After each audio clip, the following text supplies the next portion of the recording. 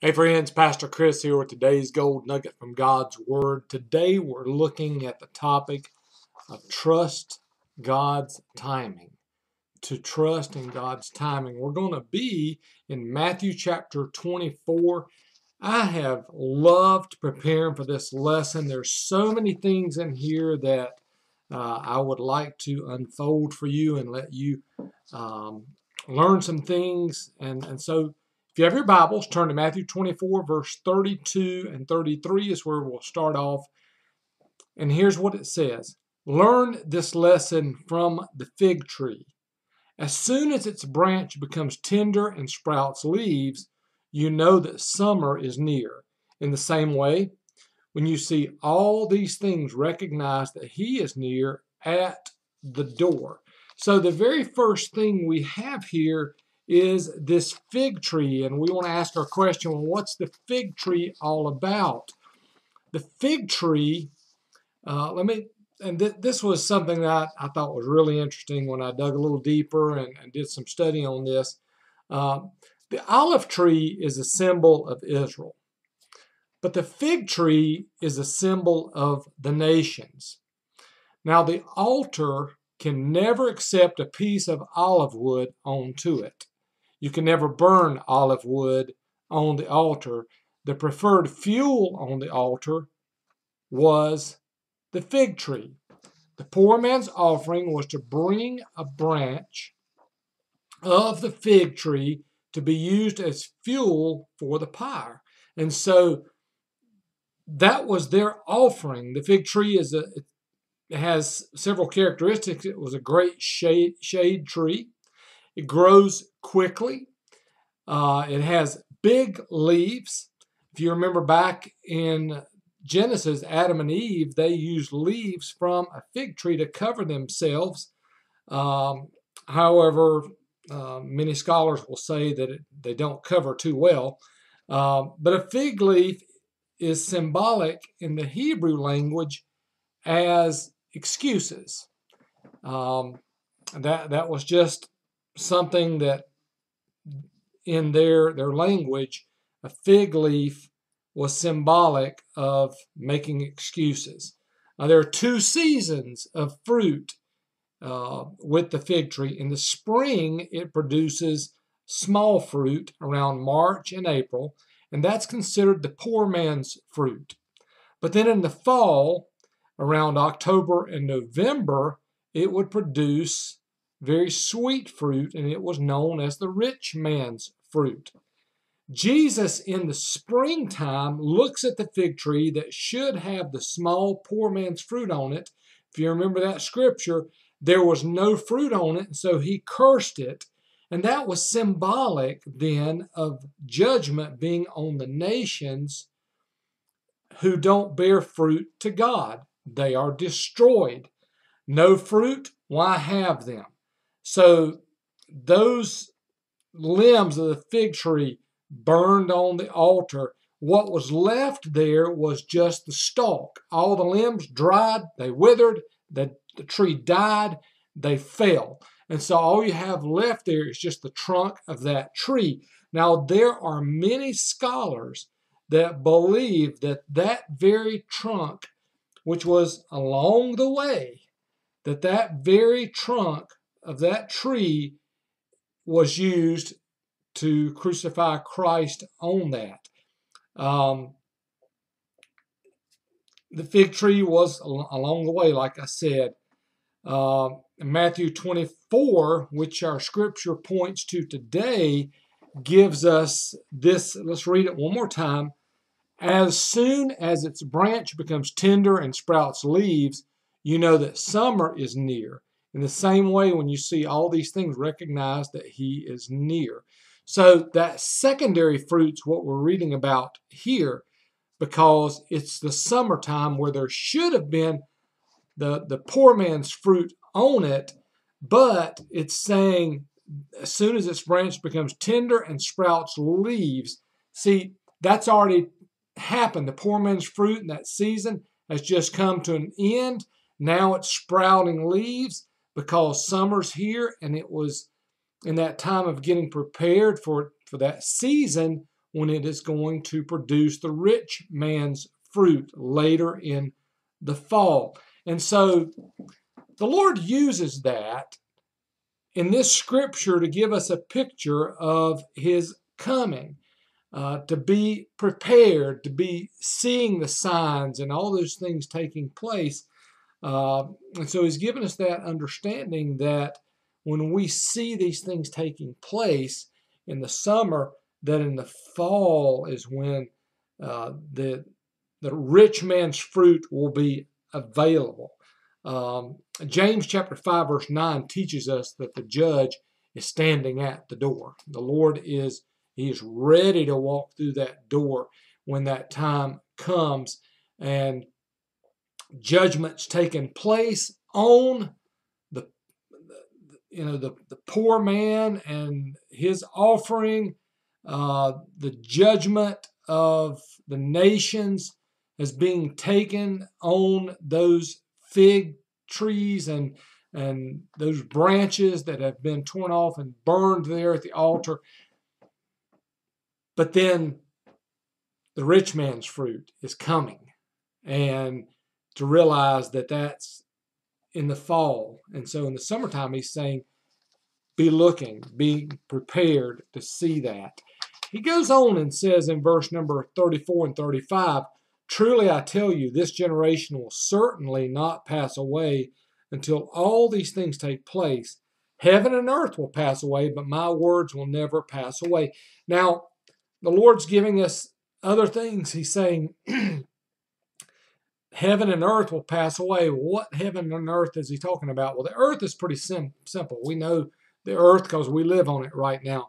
But what heaven is he talking about? When we see the word heaven in the Bible, I think our minds immediately go to that celestial heaven, that eternal resting place for you and I, to be in the presence of God when we die and we live there with the Lord in that place called heaven. That phrase, or the Greek word for it, is Eporanius. And it's talking above the sky. It's the celestial heaven. The heaven that's talking about here is that Uranus. That's the Greek word there. And it means the vaulted expanse of the sky with all things visible in it. You know, when I look up at the sky and I see that is what they called heaven as well, because it was that expanse. I look up and I can see the stars, I can see the sun, I can see the moon, I can see all those things that are in that place. But here he's saying that heaven and earth will pass away, but my words will never pass away. Then finally he goes over to the last set of verses here in verses 36 through 41.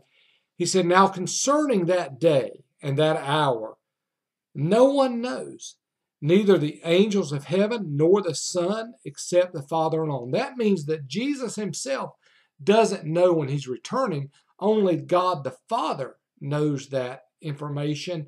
And someday he will share that, and Jesus Christ will come back.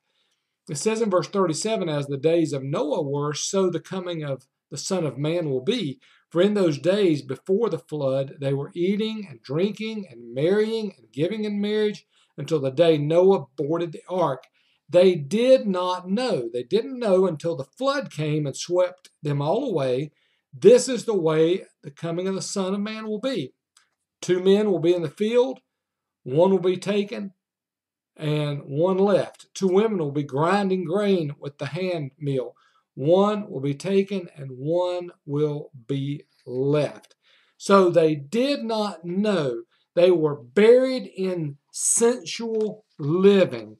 I want to give you a couple of scriptures. Romans chapter 1, verse 24 says this, therefore God also gave them up to uncleanness in the lust of their hearts to dishonor their bodies among themselves.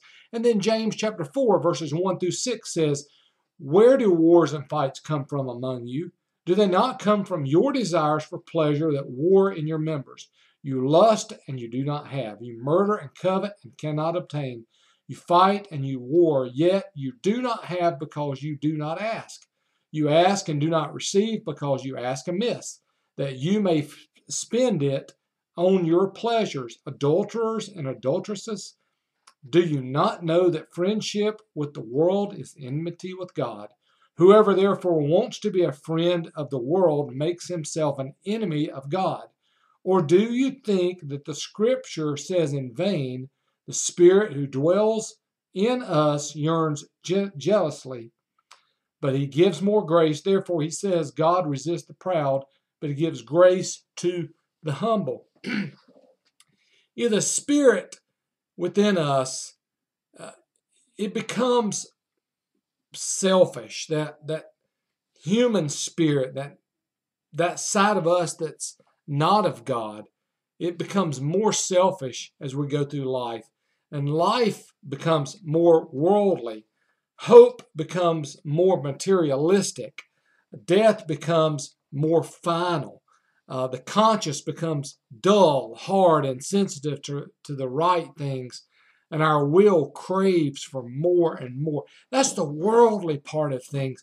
And that's what he's saying here, that as in the days of Noah, there these people had this man Noah building this ark, which was a way for them to escape.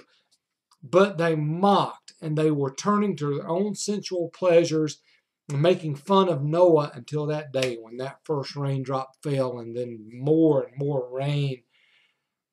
The people, it would seem, would be amazed at seeing all those animals loading into the ark and realizing, see, they had some signs right before them, and Noah telling them, the coming of the Lord is going to happen. His judgment's going to fall. Come into the ark, and no one would do it.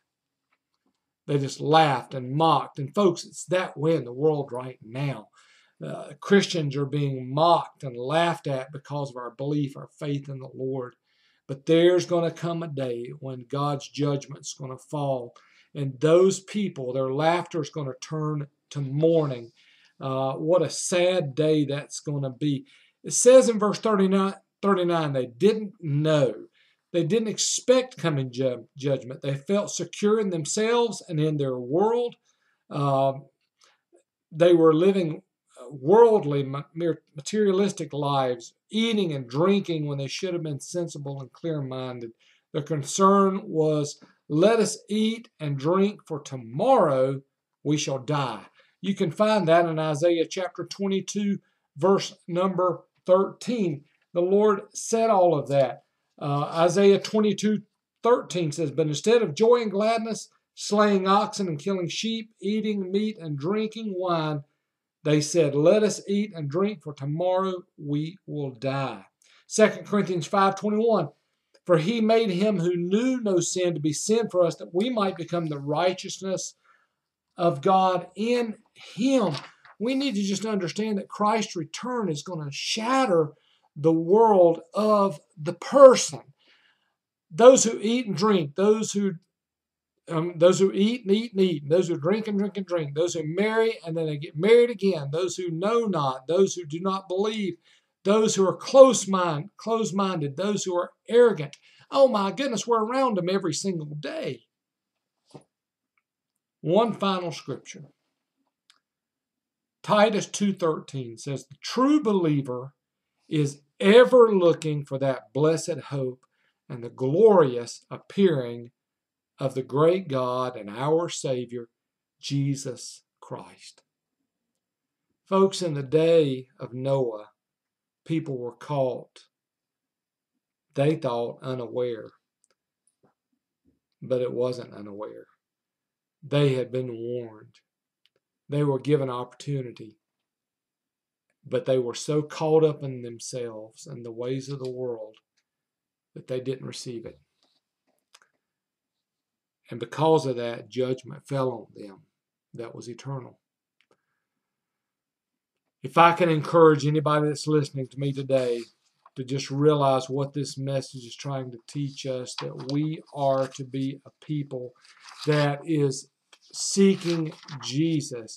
Remember the title of the study today, I'm trying to get back to it, is to trust God's timing. His timing is perfect, and his return will be at a perfect time. But not only just his return, but in our everyday lives.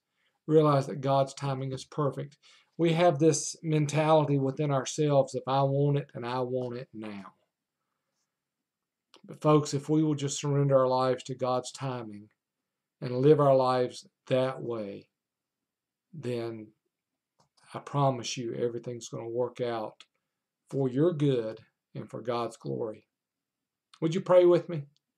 Father, I thank you for my brothers and sisters in Christ. I pray that, Lord, we would all live that way, trusting your timing, Lord, being prepared and looking for the signs of your return, Lord, to understand, Father, what the fig tree symbolized, Father, and that your return is a picture of that fig tree that, God, you cursed.